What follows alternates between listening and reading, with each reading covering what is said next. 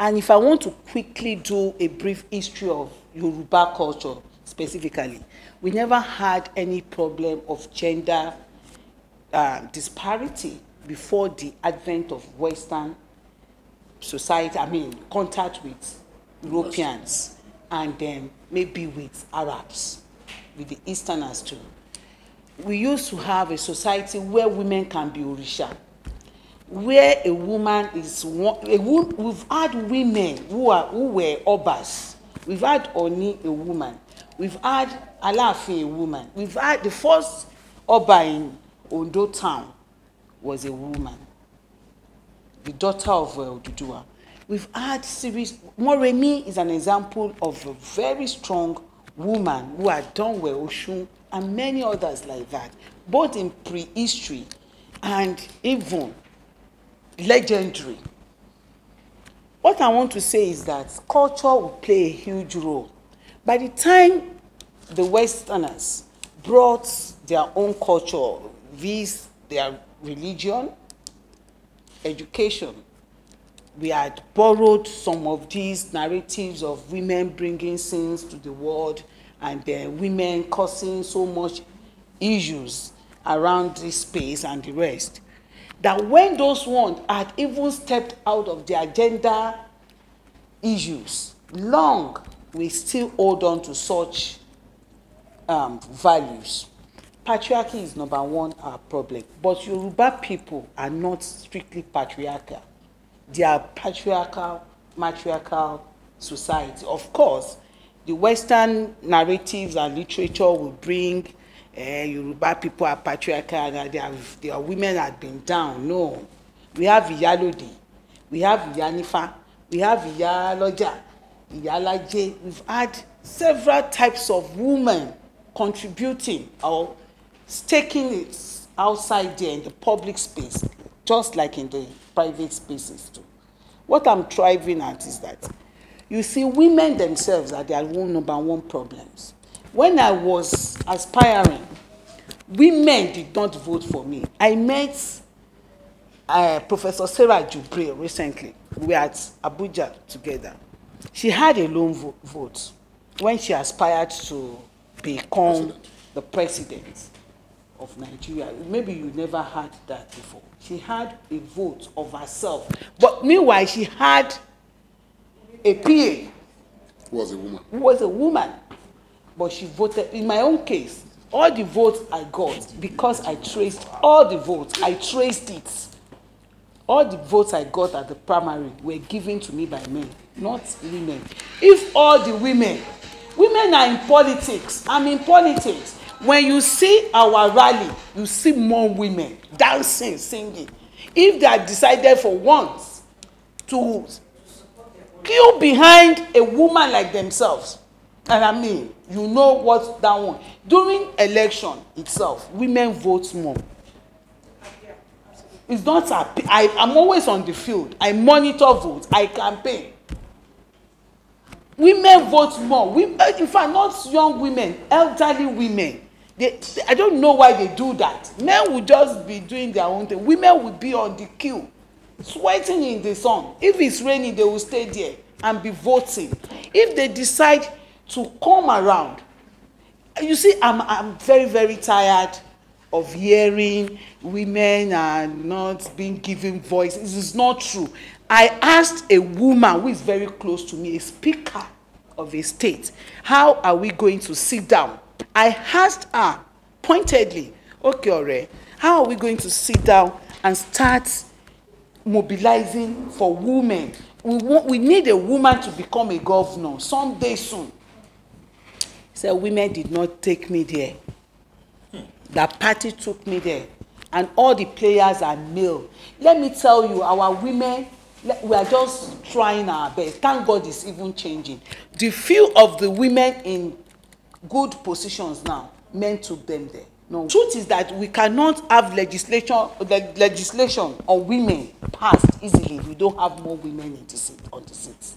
That is the truth. But we don't support ourselves to get there. You must get there. It's when you are there. You'll be able to push your own agenda. It's your own thing. It's you that you are giving birth, not males. They don't know. It's when you get there. What I'm saying is that we are just scratching it at the surface. We should go deep and talk to ourselves as women. We should not be crying wolf all the time. Women need to talk to themselves. That's what I'm trying to tell you.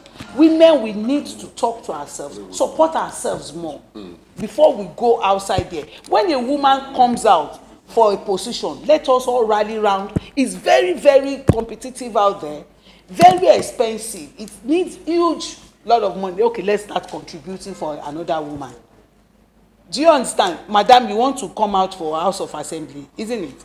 All the women here, 1, 2, 3, 4, 5, let this be our own project, and we start mobilizing. Most of those people that are there, those women that are there, they got there through husbands, through boyfriends, through fathers. They will still have to report back to those. They are gatekeepers for patriarchy. When I aspired, my immediate younger brother came from UK. Do you know that those women that I've been carrying about, going to meetings with, giving Ankara and everything, I'm a salary earner. It was Professor Abubakar Momo who encouraged me, seeded the first thousands into the project. Another uncle in UK sent boss. Men supported me like my father, everybody. Do you know that they had to call my younger brother, women, elderly women, that Prince, why would you be support? If it's you now, we will support you. That one said, I'm not a politician. I don't even know what Yinka is doing in politics. That she's the one that likes politics. Women like me. We need to talk to ourselves. We need to start public education, women education, to talk to ourselves, to tell ourselves the truth. Stop shouting, stop crying wolves. It's you. You need to purge yourselves first. Support yourselves and see who are those voting. When we have women leaders in any constituency, you have women leader in the world, women leader everywhere. Do you understand? Let all the women vote for one woman, and some men will support that person. Will emerge. Take one woman, make her a governor, like Ashwaju is making people governors here and there, senators, until women start raising capacities amongst themselves. The Western society is now different. We cannot be copying Germany.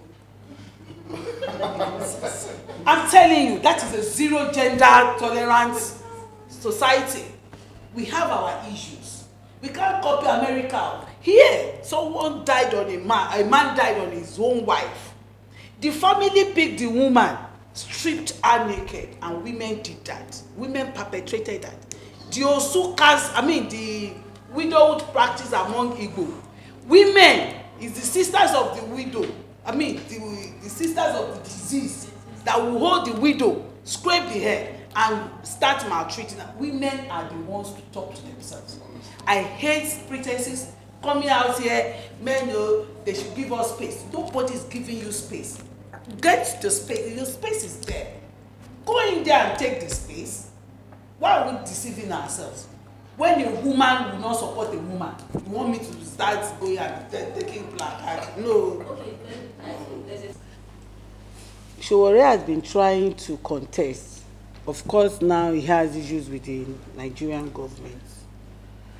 And I raised this somewhere just recently, maybe 2 days ago, that if Showore is serious about helping Nigeria, about coming to the platform, to the government seriously, he needs to either join PDP or APC.